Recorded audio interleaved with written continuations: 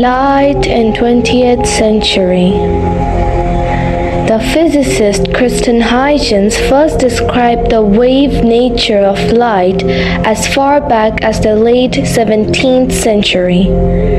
Until the end of 19th century, physicists assumed that light is a wave. The matter was quite distinct from one another. According to classical physics, matter is composed of particles that have mass and which occupies a position in space. On the other hand, light waves or electromagnetic waves were considered to have zero mass, and their position in space could not be determined. If two are different, then how light interacts with matter and how our vision is created, which was a hard concept to understand because they were considered being in different categories. Light and matter, space and time play a central role in our life. Evolution has given our brain a compelling intuition for these concepts. Light was long considered as something given by God. Euclid recognized that light travels along straight lines. But to find out the speed of light, even famous scientists were unsuccessful, including Galileo Galilei. Isaac Newton was the first to investigate systematically what happens when a ray of white sunlight is sent through a glass prism, so that the light is dispersed into a rainbow of colors. Newton argued that these different colors must correspond to different kinds of light particles. And Maxwell changed the understanding of light.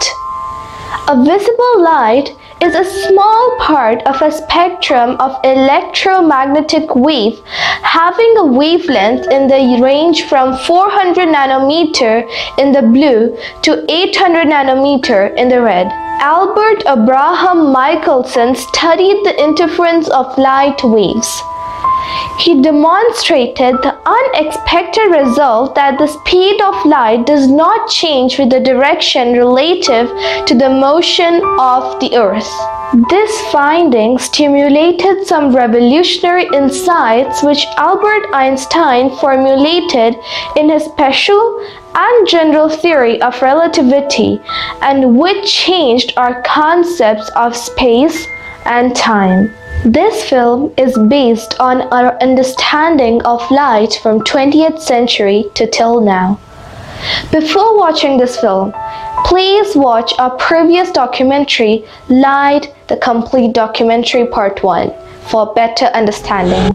At the beginning of the 19th century, Thomas Young demonstrated that light behaves like a wave.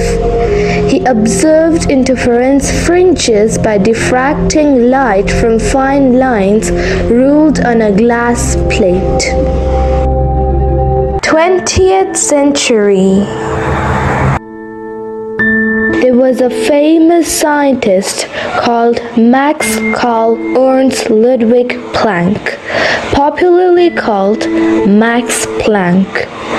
He was a German theoretical physicist who won the Nobel Prize in Physics in 1918. Max Planck developed an alternative theory of black body radiation that explained the observed spectrum. Planck did a shocking discovery to challenge the idea that energy is continuous and can be transferred in any amount.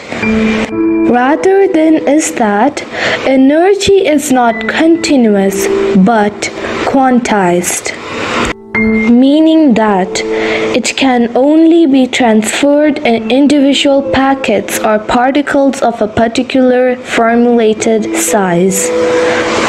Each of these energy packets is known as a quantum, or in plural form, quanta. Planck's discovery that electromagnetic radiation is quantized forever changed the idea that light behaves purely as a wave. In actuality, the light seemed to have both wave-like and particle-like properties. He made the revolutionary assumption that light is emitted and absorbed in quanta of energy, E equals to hf, where h is Planck's constant and f is the frequency of light. The photon. Planck's discoveries of energy as quanta changed the electromagnetic radiation to a new name as photons. A photon is an elementary particle or quantum of light, which can be absorbed or emitted by atoms and molecules. When a photon is absorbed, its energy is transferred to that atom or molecule. German-born genius, theoretical physicist, Albert Einstein. The particle theory of light and the beginning of the modern concept of the photon is discovered because of Albert Einstein. He was the founding figure of both quantum mechanics and the theory of relativity. He published a paper on the photoelectric effect in 1905 about the emission of electrons from a metallic surface irradiated by UV rays. Before knowing what was Einstein's discovery, we should know what the photoelectric effect is. When light shines on a metal, electrons can be ejected from the surface of the metal. This phenomenon is called as the photoelectric effect. It is also often called photoemission. And the electrons that are ejected from the metal are called photoelectrons.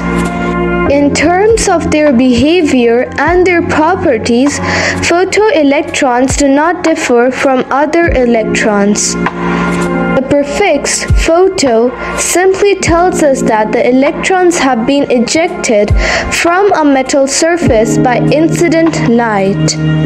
The concept of the photoelectric effect was first documented in 1887 by Heinrich Hertz and later by Leonard in 1902. But Maxwell's electromagnetic wave theory of light did not explain both observations of the photoelectric effect. Einstein resolved this problem using Planck's revolutionary idea that light is a particle. The energy carried by each particle of light or photon depends on the light's frequency. Nu is formulated as E equals to h nu, where h is equal to Planck's constant, that is equal to 6.6261 into 10 to the power minus 34 joule second. Since light is bundled up into photons, Einstein theorized that when a photon falls on the surface of a metal, the entire photon's energy is transferred to the electron. Part of this energy is used to remove the electron from the metal atoms, and the rest is given to the ejected electrons as kinetic energy. Electrons emitted from underneath the metal surface lose some kinetic energy during the collision. But the surface electrons carry all the kinetic energy imparted by the photon and have the maximum kinetic energy. The total energy of the incoming photon must be equal to the kinetic energy of the ejected electron plus the energy required to eject the electron from the metal. The energy required to free the electron from a particular metal is also called the metal's work function. But it was quite difficult to understand and accept this type of light behavior where quantum theory was not available. Because on the one hand were the interference and diffraction experiments that required a wave nature of light for their explanation, and on the other hand there was the photoelectric effect that could be understood by a particle type picture of light. A complete resolution and the formal theory that would rigorously explain all these phenomena would have to wait almost 25 years till the birth of quantum mechanics in the summer of 1925. Quantum physics. Quantum physics is the study of matter and energy at its most fundamental level. A central concept of quantum physics is that energy comes in indivisible packets called quanta. Quanta behave very differently to macroscopic matter.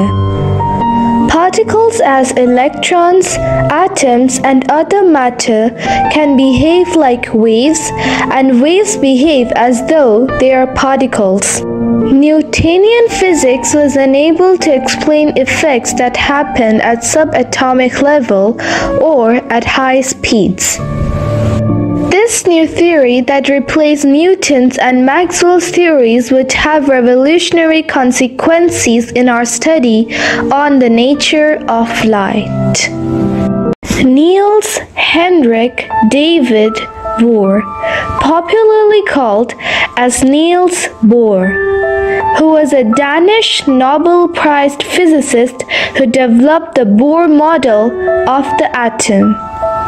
He proposed that energy levels of electrons are discrete and that the electrons revolve in stable orbits around the atomic nucleus, but can jump from one energy level or orbit to another. In Bohr's model, electrons were restricted to defined circular orbits around the nucleus. An electron could not have just any amount of energy. It could only have the specific energy defined by the orbit it occupied. If an electron dropped from a high energy orbit to a low one, it released energy as light. Similarly, when incoming light caused an electron to jump to a higher energy orbit, that light was absorbed by the atom.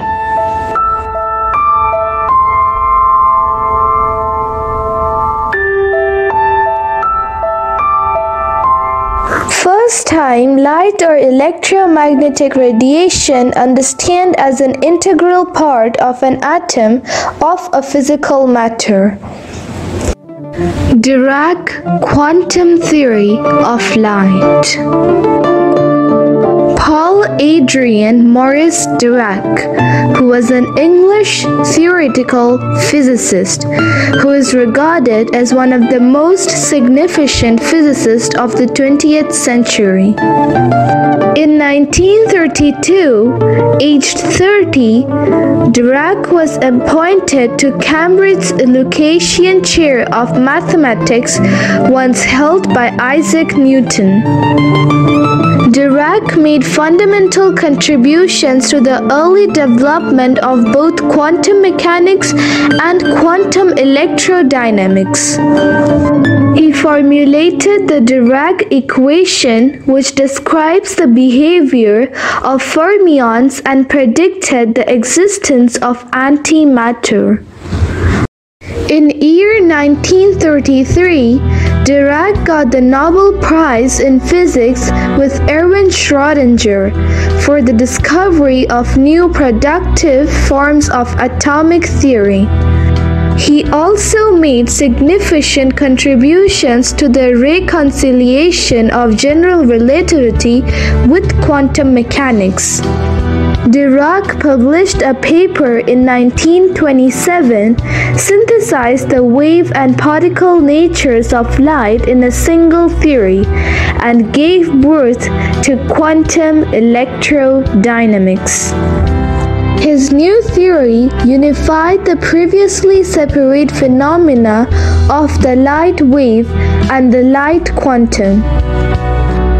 It was the first theory that dealt successfully with the fact that when an atom absorbs a photon, the light disappears from the universe, and when an atom releases light, a photon appears in the universe. No theory before had accounted for the creation and annihilation of quantum objects such as photons. Dirac pictured a universe in which atoms contain an infinite supply of zero-energy photons available for release as real photons if energy is supplied to them. The wave-particle picture of light embedded in the Dirac's theory of light had novel and important consequences. The most important was the reshaping of our concept of vacuum. Quantum vacuum. Before the discovery of quantum field theory, the vacuum was perceived as nothing. A place where no light existed, nothing moved, and there was no energy present. The quantum mechanical picture of vacuum turned out to be dramatically different.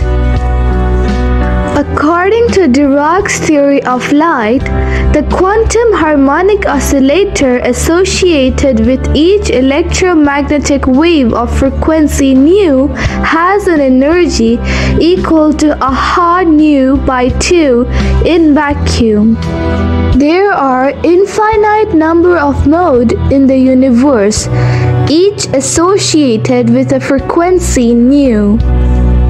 Thus, the total energy in the universe can be calculated by adding this vacuum energy for each mode, and the result is an infinite amount of energy.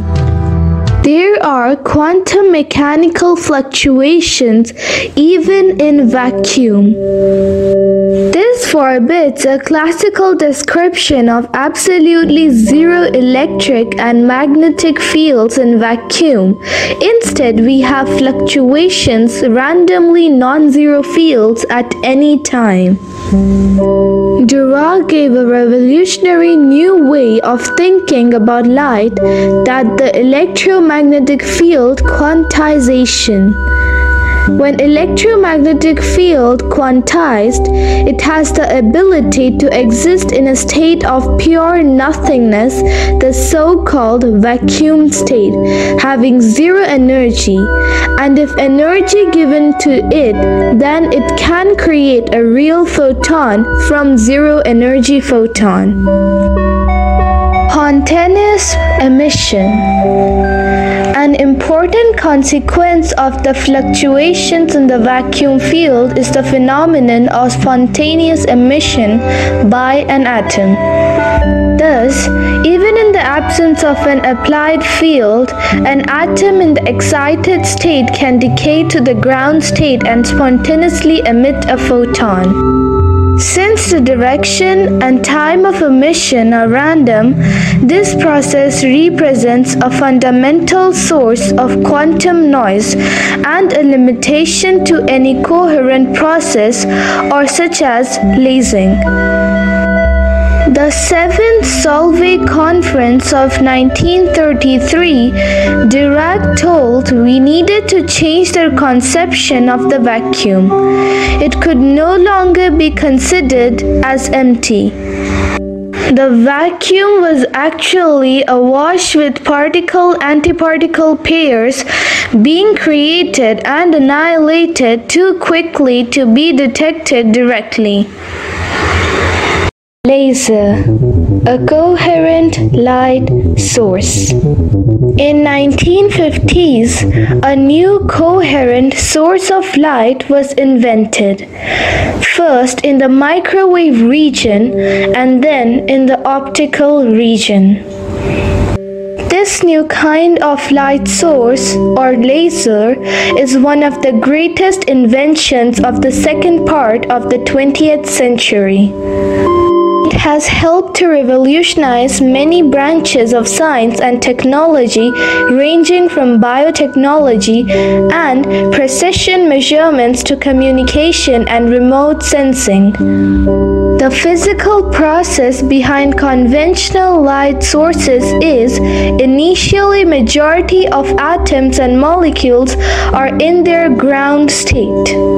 When energy is supplied to the atoms or molecules, some of them go to the excited states and then radiate via spontaneous emission. The resulting light is a white light sent in all directions and is incoherent. On the other hand, the dominant emission process in a laser is stimulated emission. By a clever design, the radiated photons by the atoms or molecules are able to stimulate other atoms to radiate with the same frequency and same direction. The resulting radiation is coherent, monochromatic, and highly directional. Quantum interference and delayed choice quantum eraser. Our present understanding on the nature of light is that light is neither wave nor particle, but an elusive intermediate entity that obeys the superposition principle. The experiment that demonstrates wave-particle duality is the Young's two-slit interference experiment. When a single photon goes through the slits, it registers as a point-like event on the screen. An accumulation of such events over repeated trials builds up a probabilistic fringe pattern that is characteristic of wave interference. However, if we arrange to measure which slit the photon goes through, the interference always disappears. Light in 21st century, physicists create new form of light. Take two flashlights into a dark room and shine them so that their light beams cross.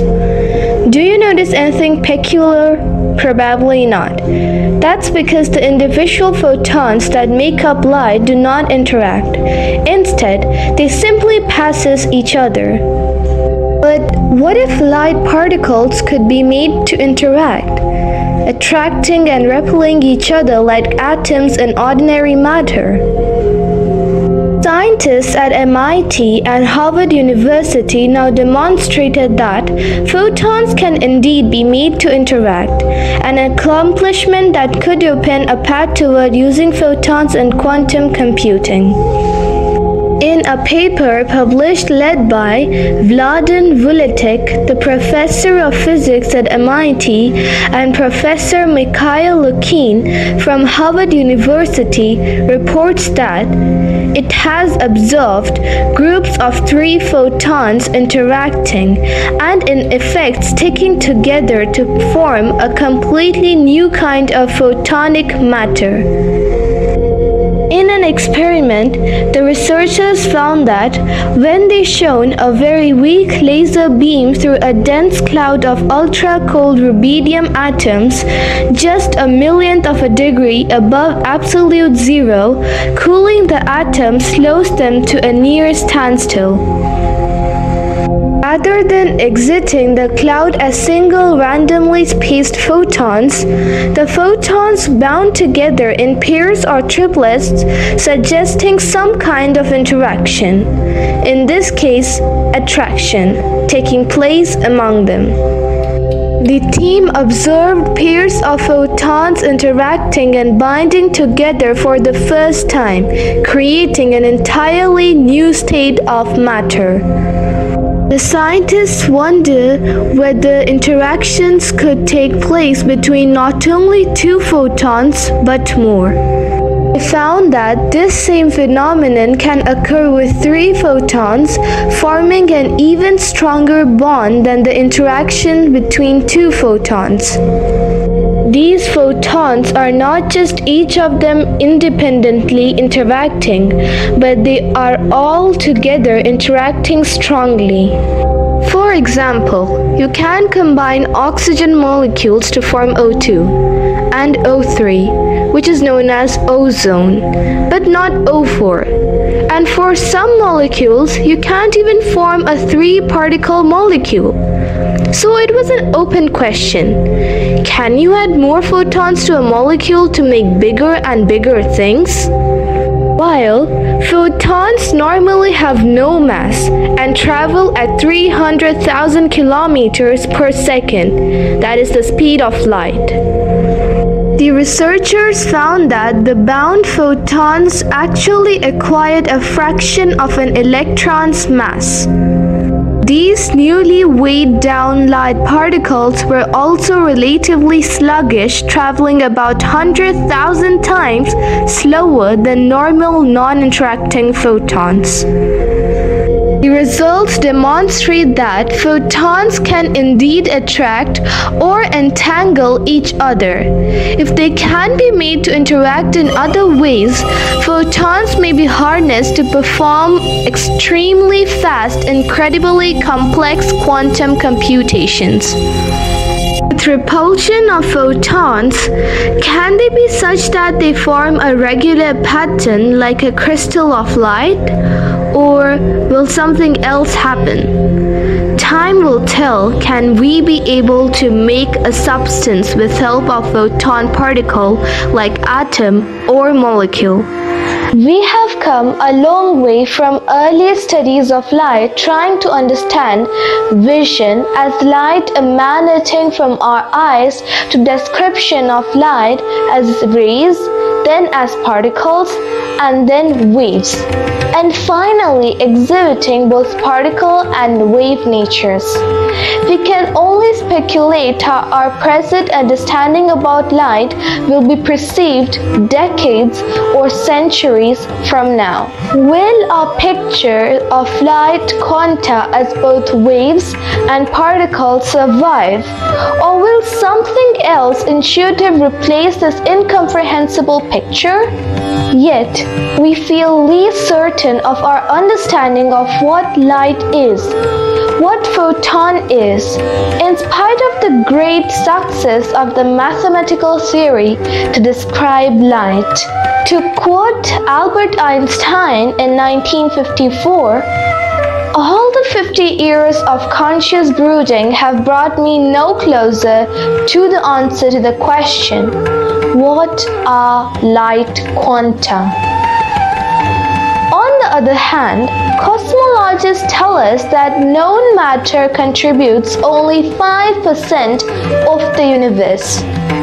Dark matter of unknown composition accounts for 26.8% and even more mysterious dark energy for 68.3%. As we begin to better understand these mysteries, our concepts of light and matter are likely changes in the future. Thanks for watching my video.